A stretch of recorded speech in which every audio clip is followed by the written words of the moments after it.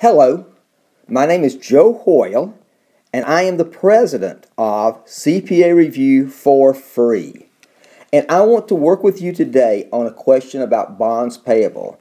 If you're taking the financial accounting and reporting part of the CPA exam, or possibly if you're taking intermediate accounting, working to be able to do a bond payable question like this is very, very handy. So I want to make sure you understand how the bond payable problem is to be done. Let's begin with just the facts about the problem. In this particular problem that we're going to work, this is a $600,000 serial bond that's being issued on January the 1st of year one. Now, a serial bond pays both principal and interest each year. Your home mortgage, for example, is probably a serial payment. Part principal, part interest. In this particular serial bond, its $200,000 face value is being paid every year starting on 12/31 year one. So therefore, $200,000 at the end of year one, $200,000 at the end of year two, and $200,000 at the end of year three. In addition, they're paying 12% cash interest every year on the face value at 12/31. So the first year, the face value is $600,000, and they'll pay 12%. The second year, the face value is $400,000, and they'll pay 12%. Now, when the company goes out into the market to issue this bond, it is issued to earn a 5% effective rate. Apparently, the interest rates at that time had dropped or were lower. So although they were willing to pay 12%, they were able to issue the bond at only a 5% effective rate. Now, on the CPA exam, or again in intermediate accounting, you face two possible questions. Question one, what is the interest expense for year two? Not year one, but year two. And secondly, the second question is, when you get ready to report your balance sheet at the end of year two, what is the liability balance? Now, on the CPA exam, almost all of these questions use the effective rate method, and we'll show you exactly how the effective rate method is to be done. The preferable method is the effective rate method, and that's why it's done in that way. Now, what we're going to do is to begin by looking at what the cash flows are. I always tell my own students that if you're going to price a bond, the first thing you have to do is to be able to know what the cash flows are. So how much was the face value each year? The face value of this bond, and remember it's a 3-year bond, year one, year two, year three. The face value the first year is $600,000 because they've not made any payments yet on the bond. At the end of year one, they'll pay $200,000. So the face value will then become $400,000. It's $600,000 during year one and $400,000 during year two. And then during year three, it has dropped all the way down to $200,000. So your face value is $600,000, $400,000, $200,000.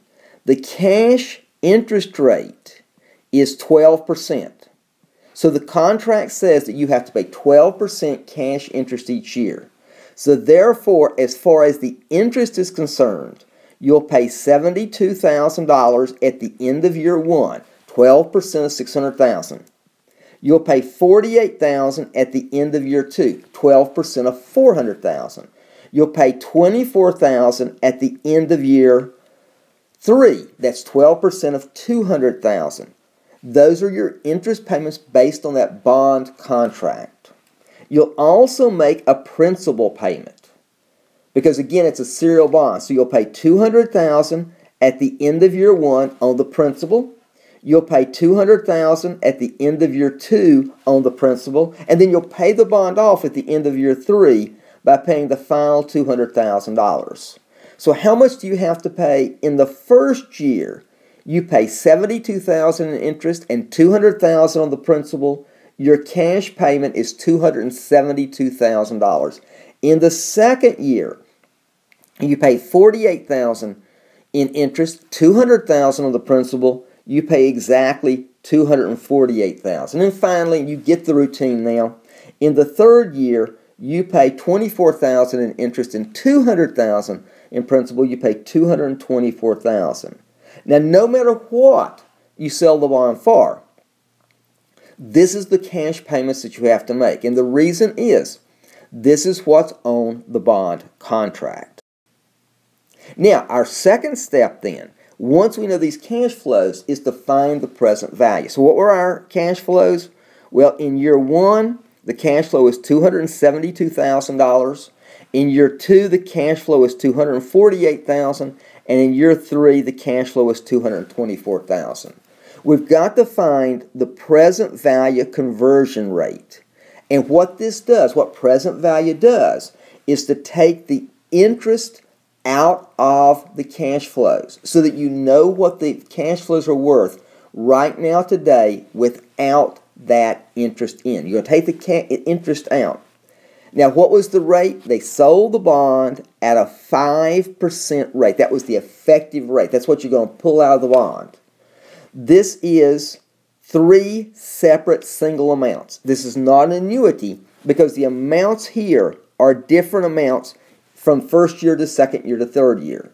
So therefore, the first one will be an N equals 1 because that 272 is in 1 year. The second one will be an N equals 2 because that's paid 2 years from now. And of course, the third payment is an N equals 3 because that's paid in exactly 3 years from now. So I've gone to the conversion tables and I've looked the conversion tables up for 5% single amount of 1 period, 2 periods, and then 3 periods, and I found 952 for 1 period. I found 907 for the second period, and I found 8.864 for the third period.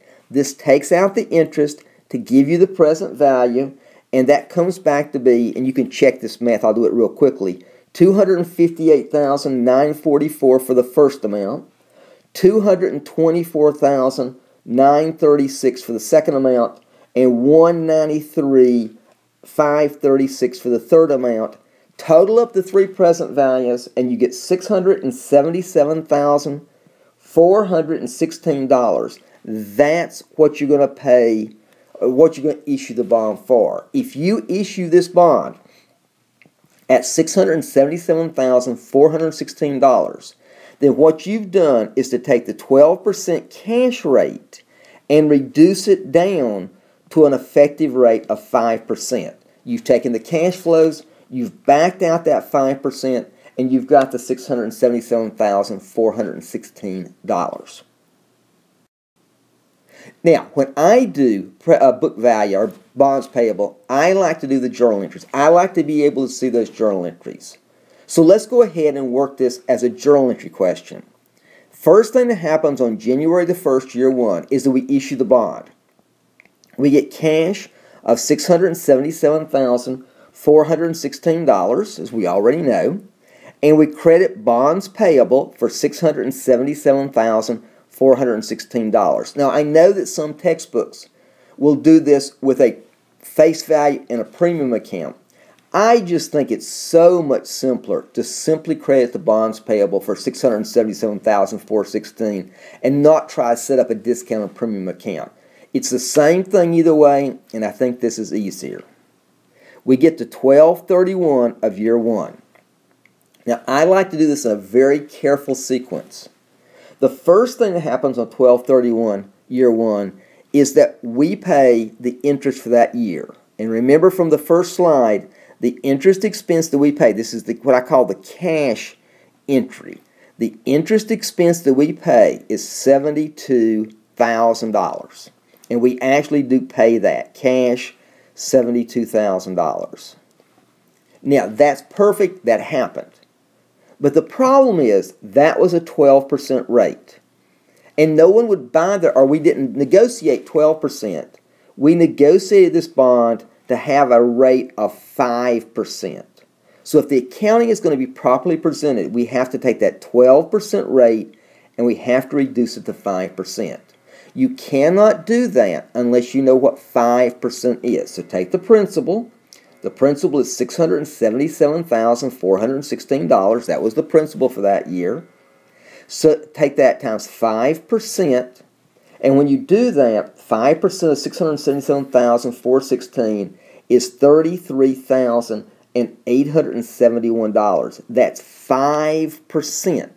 That's what you want the number to be. But they didn't pay $33,871. They paid $72,000.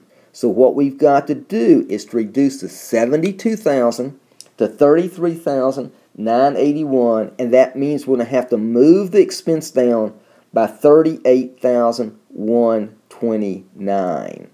That reduction right there gets you from a 12% rate to the 5% rate. So we'll come over here and we'll credit interest expense for $38,129. That brings the expense down to 5%. That's what you want. What's the debit? Well, anytime you make this adjusting entry for the interest expense, you're always going to change the bonds payable. If you have sold the bond at a premium, which we did here, you'll bring it down. If you sold the bond at a discount, you'll bring it up. It's always going to move toward the face value. Since we sold it at a premium, we're going to reduce the bond payable by $38,129. We've done two things. We've reduced the interest expense to 5%, and we've moved the bond payable toward the face value. Then, of course, we make one other payment. We debit bonds payable for the $200,000, and we credit cash because they do make a serial payment of $200,000 at that time. Before we move on to year 2, we need to know the bond payable account now. Remember, it was originally $677,416. We've reduced it by $38,129 in making the interest expense entry. And we've reduced it by $200,000 because we made a payment. So the bond payable principal account now, at the end of year 1, is no longer $677,000. It's now $439,287. That payment will change, or that balance will change like that. Great. Now let's finish this problem off by doing year number 2. It starts the same way. They make the first payment, and this time it's year 2, so they pay $48,000. So we'll debit interest expense for $48,000, and we'll credit cash for $48,000. But now that's the 12% figure. You want it to be 5%. So take the balance at the end of the first year, or the beginning of the second year, which we've now computed to be $439,287. We want to know what 5% of that number is, and 5% of that number is $21,964. We have to bring the $48,000 down to $21,964. That's an adjustment or reduction of $26,036. That's always our second entry. We're going to credit interest expense for $26,036, and that makes that 5%. We also have to reduce the bond payable because we're moving it toward the face value. We'll debit that for $26,036. Cash entry first, and then get the interest correct with the second entry. We make one more $200,000 payment, so we'll debit bonds payable for $200,000 and credit cash for $200,000. You get into the process with these bonds, and you do the same thing basically over and over. Question 1 asks, how much is interest expense in the second year? Interest expense in the second year is $21,964, which is the 5% of the principal balance. Question 2 says, what is the bond payable on the balance sheet at the end of year 2? It was $439,287. We reduced it right here by $26,036 to get the interest correct, and we reduced it right here by $200,000 because of the payment. That gives you a final bond payable balance at the end of the second year of $213,251. Not easy question, but it's a question that you can do, and I tell you, if you can do a question like this, you can make an A.